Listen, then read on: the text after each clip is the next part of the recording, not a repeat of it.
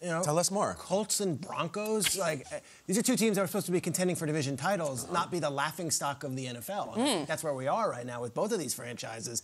And those are two winning franchises that have a lot of tradition and, in many cases, a lot of pride.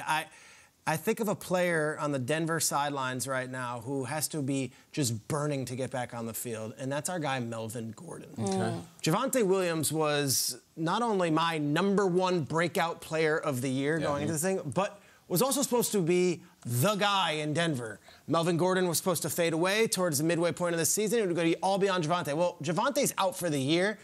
Insert Melvin Gordon, who it seems like cannot hang on to a football. He's got issues right now. He had a terrible fumble Sunday against the Raiders. Deron Harmon knocks it out. But it's not uncommon. This is the last 2 years. Fumbles lost. And he's had 200 carries less than Dalvin Cook. He's had 200 carries less than Jonathan Taylor. You go through the footage, and it is like head-scratching. What is up with Melvin Gordon? This guy cannot hold on to the football. And this is not a young player. This is not Tiki Barber needing the Tom Coughlin, hey, high and tight talk. Like, this is Melvin Gordon, who's been in the league for several seasons and has had great success. So as I'm showing fumbling footage of Melvin Gordon, I would go back to 2014, all right? 2014, Melvin Gordon is in a game against the Nebraska Cornhuskers. He's a Wisconsin Badger. Gordon had 144 rushing yards, but lost 2 fumbles with about 9 minutes left to go in the second quarter, okay? Melvin Gordon, coach wants to bench him. Gordon begs him, keep me in, let me stay in this game. He went on to have an NCAA record, 408 yards on that day. He ran for 408 yards? 408 yards. Black shirts want to tackle anybody? Black shirts were not tackling anyone that day. Let me tell you something. 144 yards rushing, but 2 fumbles. Coach wants to pull him. Melvin Gordon's like, give me one more shot. We're at that point in his career right now, I think, where if Melvin Gordon starts coughing up the ball today, it's like, look, we've got other options. I think Melvin Gordon has the Melvin Gordon comeback game. I think there's a redemption story here, and I think he carries the Broncos.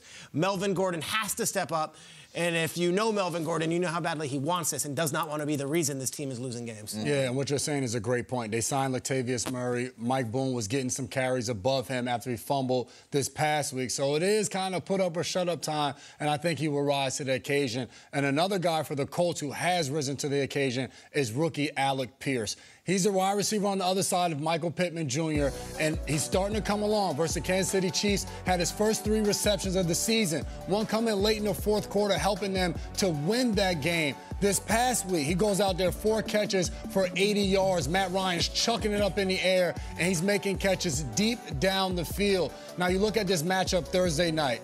You have Michael Pittman Jr., like I said, on the other side.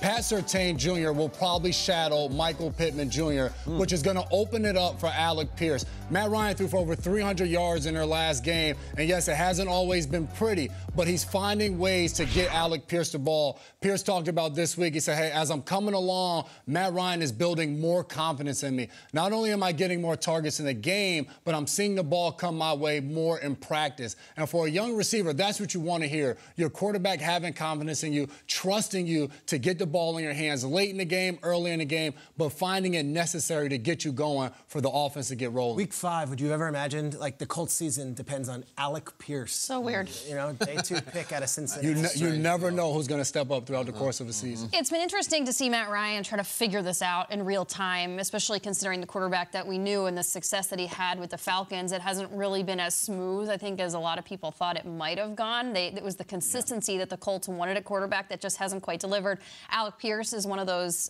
options for him in the passing game. The 2 tight ends that he has, I think, are spectacular. And I love a good connection to when you have, like, a big guy like Mo Ali Cox or Jelani Woods. I'm talking 6'7", 250, 6'5", 275. These guys are huge. They used to play basketball. They're easy targets in the red zone. Matt Ryan has thrown 5 touchdowns this season, 4 of which are to the tight end position. These guys have to step up in a game like this. This is easy for Frank Reich to look at this within his offense. Frank Reich loves tight ends. He loves to feature them. Yeah. Let's talk about all the tight ends that Frank Reich has been able to feature in his coaching career. When he first started in Indianapolis, you got Dallas Clark. Nice. Then he goes to the Chargers, and he's got Antonio Gates. And then Zach Ertz, when he was the offensive coordinator in Philadelphia. Look at those faces. That is a fantastic way to move the ball up and down the field, big targets, and without a running back, you don't have to rely as much maybe on those tight ends to be the blocking guys that you need. You need them to be pass catchers in an offense like this. Yeah. I would also throw in Trey Burton, who was on the team and through the Philly special, got a big contract with the Bears. Like, he does like the tight ends. Well, and Jelani Woods used to be a quarterback, and so, like, maybe a little trickery we see going on with the tight ends I would love tonight. some trickery tonight. Yeah. They need something. We need something. I'll bring a full circle. I'm going to talk Broncos running game, and Peter laid out the Melvin Gordon fumbling issues. Fumbling is a mental thing. It really is. Everybody knows the form. As a veteran, like, he is in his head about that. And I don't know if it's going to be because of that, because some other reason, but I'm looking for a hero to rise from the Broncos running game, and it is the newest guy on the block and one of the most respected veterans on this show for sure.